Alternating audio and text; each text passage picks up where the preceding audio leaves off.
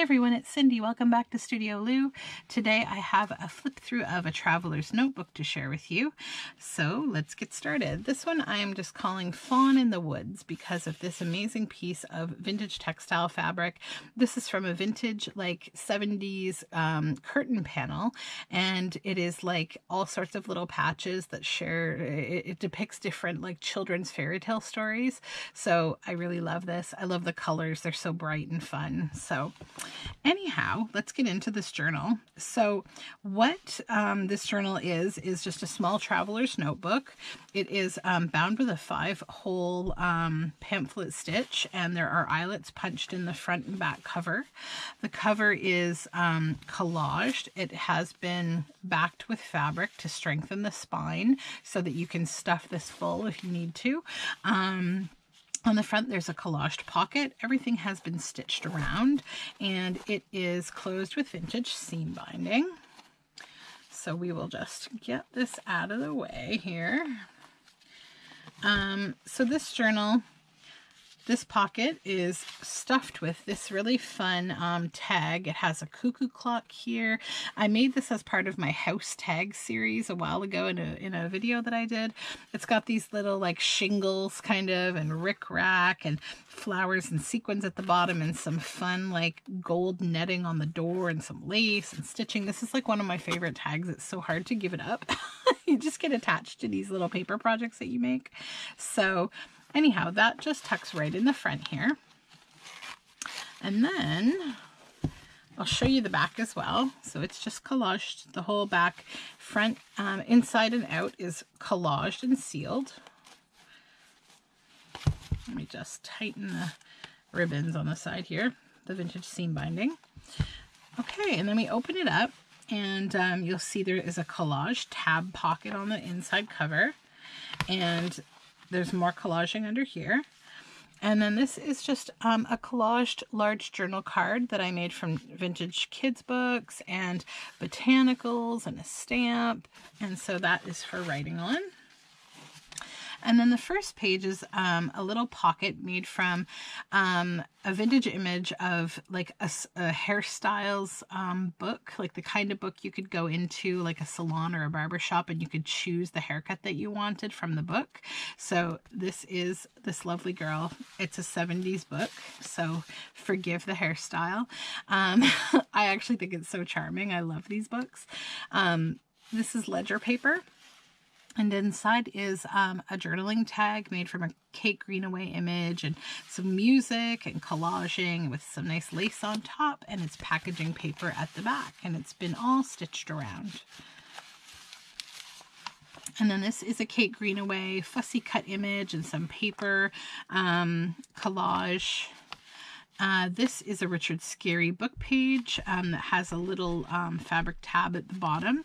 So these notebooks are really amazing for journaling in, of course, and you could also you know, glue down pictures or brochures, whatever you like. They're really wonderful to use if you're going on a little trip, or if you're not, maybe for a little project that you're doing, like maybe you're doing some kind of an inspired like collage every week or something like that. You could keep that in this book. This is avocado dyed paper with some vintage fabrics and lace and buttons collaged at the bottom. You can see a button here, and this is a pocket made from an old image of women kind of like frolicking in a garden. And you'll see some botanicals at the back on some paper that's just been glued down. And here we have a vintage textile journal card slash little mini pocket. It has like a little tab pocket there, and inside is a collaged image of a blue jay. And so that just tucks in there, and the whole thing just tucks up here. And this is a landscape painting, some washi tape. And it's a long book page, so the inside is a map, and then that landscape tucks up, and we have some washi tape there. And it's a pocket that holds this. This is from a vintage field guide, Birds of the Shore, Birds in Winter.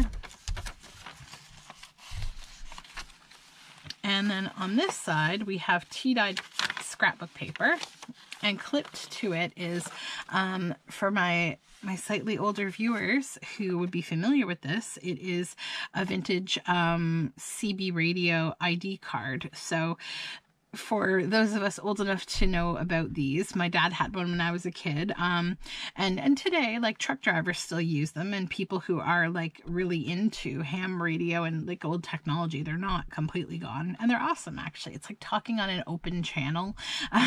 So these are from the 70s, and basically everybody who used them would, well, not everybody, but most people would adopt some kind of a nickname. So because you're talking on a public channel, you might not want to specifically identify who you are, but like you would make friends that way, almost like the pre-chat room kind of situation, party line. And so this is like a calling card, and you could pass it out at, like, you know, truck stops or CB radio events. This is more ledger paper, and then we have a little fabric collage at the bottom, and this is a large jumbo playing card pocket. And inside, this is just an index from a children's book, and it's been all inked up, and I've added like vintage paper to the back just for journaling. Ledger paper, and then this is actually a pocket made from this lily pad paper, so you actually can open it up and pop things right in here. See, it's open. Then this is an upper tuck collage pocket with some red lace at the bottom, and a journal tag inside that is collaged. Let's pop that up there. And some stenciling here on this brown paper. And then this is some coffee dyed paper with a fabric tab at the top. Very grungy, fun coffee dyed paper. And this is a coloring book page. This is a gardener's glossary page. This is scrapbook paper. And on the back we have this tip out with a fabric tab on top, these beautiful flowers. And then this is a pocket that's been collaged and has this handmade stamped money card, and this is a little deer on this stamp. And underneath this little tab we have a German flower card.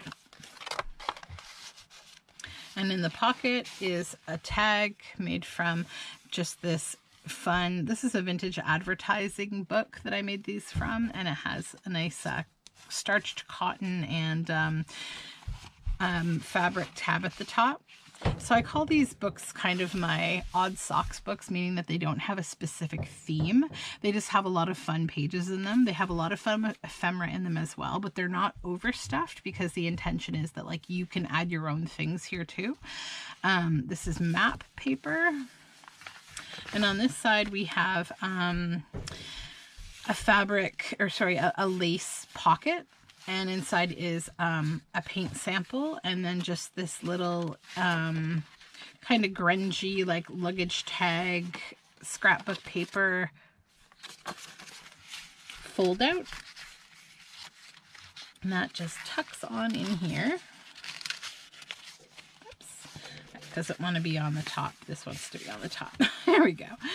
And then this is from a children's book page. And this is the center of the journal, just this amazing, this is from Mary Had a Little Lamb, and it's just this beautiful black work image. And we've added a tab with an eyelet up top and this fun trim. And on this side we have more of the map paper, and this is a journal tag that's paper clipped on. It's made from beautiful handmade Korean paper and children's book images, and it has a tab at the top. So just pop that on here. And on this side we have some, this is like advertising paper that's scrapbook paper that has old advertisements on it, and a fabric pocket here with another envelope pocket in here. It has like book page collage and some frog stamps, and inside is this vintage advertising Punch and Judy journal card. And on top in the fabric pocket is another vintage advertising, kind of Art Nouveau feeling card, or Art Deco rather. Sorry. my brain. And then this is more of the scrapbook paper.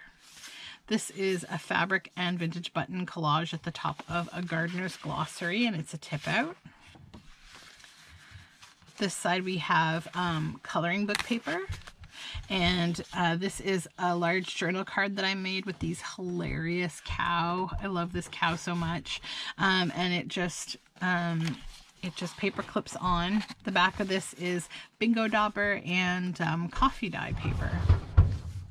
Coloring book page, coffee dyed page with this fun, this is like a fabric and lace ruffle, and at the top we have a bulb pin with this star with these lovely little gems in it, and it's from a piece of vintage jewelry.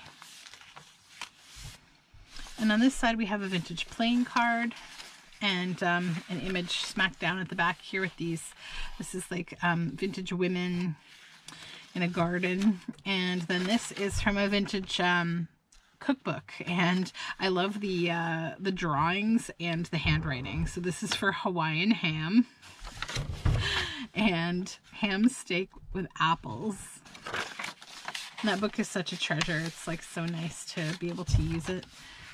And this is just some brown paper. That's the other side of that pocket. So again, you can stick something in here. And on this side we have a little crocheted flower, and on the back a vintage little brown button. This is ledger paper with a fabric and lace tab at the side.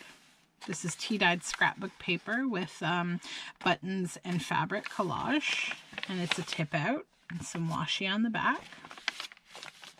And then this is a book page pocket with a tag inside made from more botanical painting. Another landscape photo. And then this is a lace pocket, this lovely purple lace on this avocado paper, and butterflies on this journal tag. And then this is kind of a fun pocket where it was a flip out, but I stitched the pocket at the back and purposely left this down to kind of be like a little spot you could tuck something. And then this is a Richard Scarry tip out page. And on this page it is more ledger paper, and we have this large journaling card that's paper clipped on. It has these beautiful birds. It says Great Explorers, just like a little bird. And then this is all threads from sari silk, and it's all been stitched down. The back is collaged with different plant dyed papers, and that just paper clips right on the page. And we have a collage pocket at the back here with these two pigeons. And inside is just a little tag that's been made from numerical, like tab divider paper. And on the back we have this pocket. It says After All This Time, and it's got fish, and it's just a really fun little collage. And there's more collaging at the back. And we have, this is a large journal card made from children's book page with this big goat wearing these clothes. It's very anthropomorphic, and jelly print in the background, and cabbage dyed paper on back. So that is this journal. So if you are seeing this video, it means that this journal, this notebook, as well as two others, will be up in my Etsy shop probably by the time that you see this video. So all of my social media information is down below. I can tell you quickly how to close this journal. It's very easy. So first you just get your two ribbons, which have been sealed at the end so they won't fray. Just get them kind of somewhat even, and then you just crisscross, so the ribbon at the back, your front, goes to the back and vice versa. Just give it a little tug and wrap it around, wrap them opposite, and then they just come around like this and they tie in a bow. And everything gets trapped inside there, so you can make this as stuffed as you like and nothing will be going anywhere. So thank you so much for joining me, and once again, check down below for the information on these journals and my shop, and I will talk to you soon. Bye for now.